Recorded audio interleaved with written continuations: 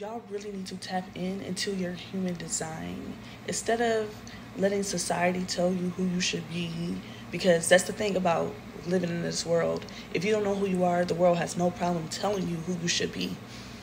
And so, with learning your human design, really gives you an opportunity to embrace your authentic self, understand why you are the way that you are, and not to look down at it, but to embrace it. And a lot of you actually have a lot of suppressed anger because you're actually tired of people telling you who the hell it is that you should be. You have an idea of what it is that you want to do, what you want to accomplish, but is someone, this could be a friend, could be a relative, someone in the back of your mind is telling you that you shouldn't do that, or they put it in your head that, oh, what if it goes wrong? Are you sure? Is that enough? How much does that job pay? And yada, all that bullshit, right?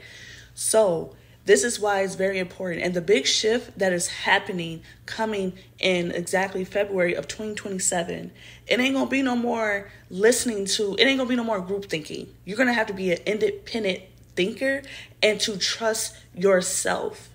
This is extremely important. So this shit is more than just the aesthetic of learning something cool. It's really about learning who you are and how to operate as your authentic self. And the thing with me learning my human design, because I'm a person that's very self-aware of myself, like I love figuring out, understanding myself better, like psychology of all that shit, like that's my thing.